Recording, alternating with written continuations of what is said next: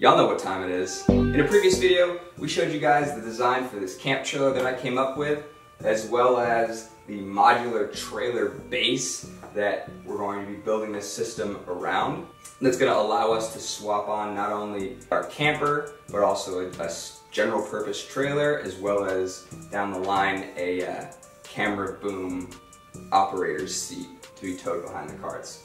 So today, all we're going to be focusing on is actually building the trailer section of it. Basically, all we're going to do is going to be pretty simple. It's going to be a 3-foot by 3-foot steel square tube platform.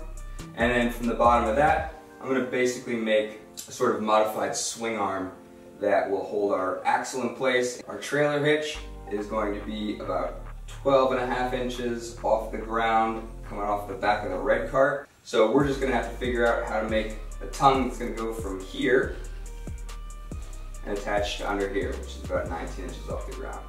But anyways, I got most of the measurements I think I need. Some of this stuff I'm going to leave for sort of guess and check. Let's get started.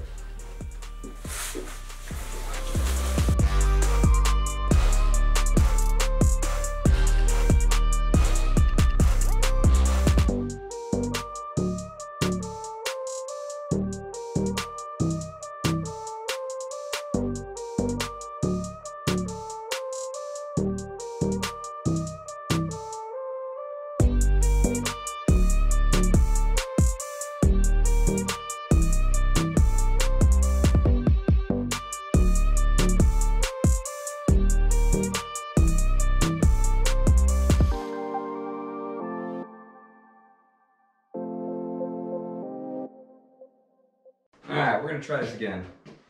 The GoPro has got a mind of its own again today. So I didn't get a shot of me welding in these cross members, but we got some supports now.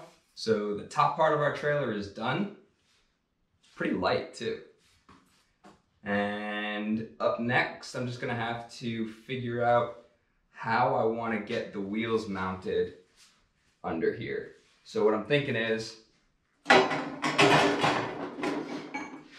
if this is upside down like this, I'm gonna have brackets for my shocks here and here, and then my little swing arm is gonna come up off of here.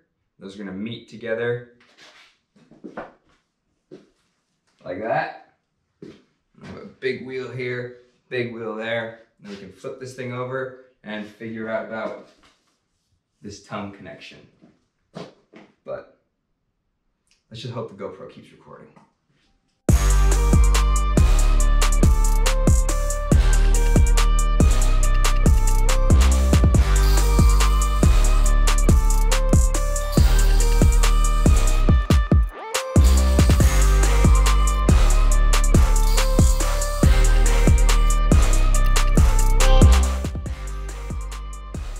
Got the base done, got all my brackets made. As you can see, I've stacked up 2 pieces of 1-inch square tube. That way I can give myself a 2-inch gap, because if I remember correctly, these shocks compress 2 inches. They'll be on a little bit of an angle. So my suspension travel will be 2 inches or less. Emphasis on the or less. So I think 2 inches should be just fine. So we're gonna use these rails that I've put here to help me space out the height of the axle off of the trailer. I should back up and say this is upside down. Well, let me get the axle, it'll make more sense.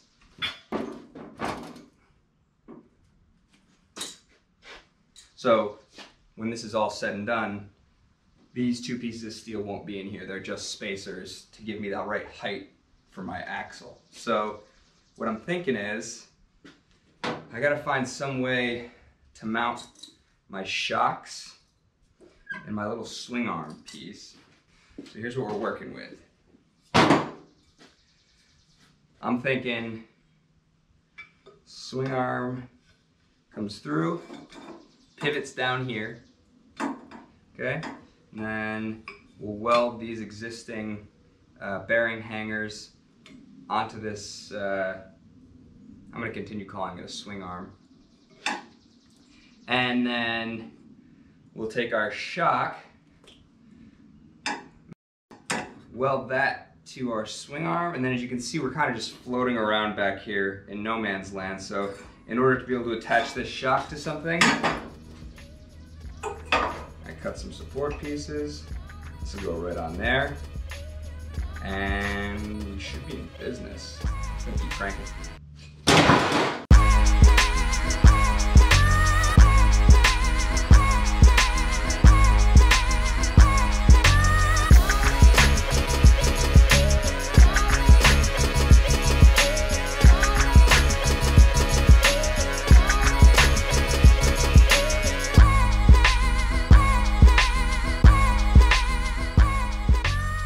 We almost got a trailer.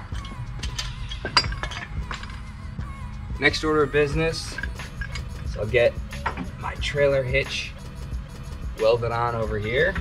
This guy goes on here, and I just have to make a tongue to connect this to our actual trailer.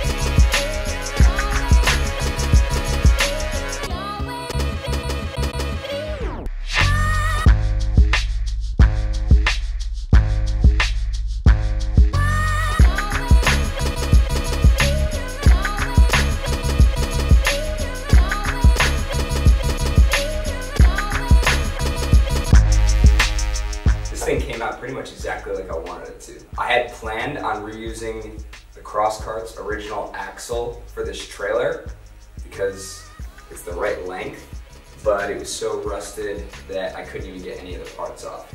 Luckily, I had a 36-inch axle as well as bearings and bearing hangers, all from Go Power Sports. So I used those instead. This thing's looking nice and pretty. I think I am gonna have to order a slightly longer axle though, because the one that I had on the original cart was, I think, I wanna say 42 inches. So I'll have to double check that, but I'll get one of those on order. And other than that, this is stage one of our modular camper build series. We've got the very basics of it here, and I still may tweak this a little bit. One of the things I'm really excited about is under here, above the rear axle and between the suspension, there's a lot of dead space that is pretty well protected.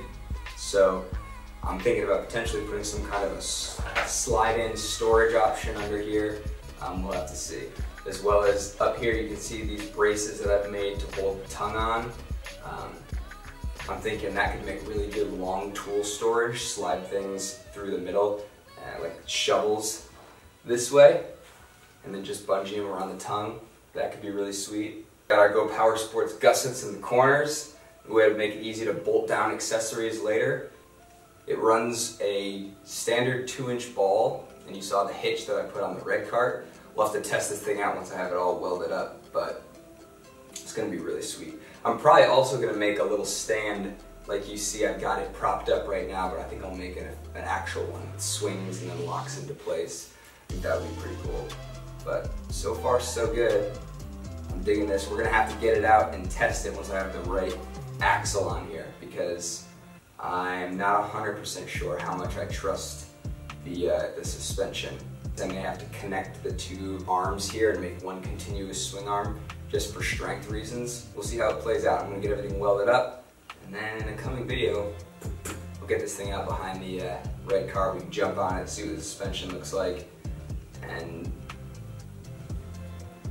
before you know it, we're gonna be building the top part of this thing. So if you've been following along, appreciate your support. Thanks for the views, that helps us out a lot. Hit that thumbs up button. And if you're new here, consider subscribing. This is gonna be a really cool build. Knock this out today. The rest of it's gonna take a little bit longer. So make sure you stay tuned.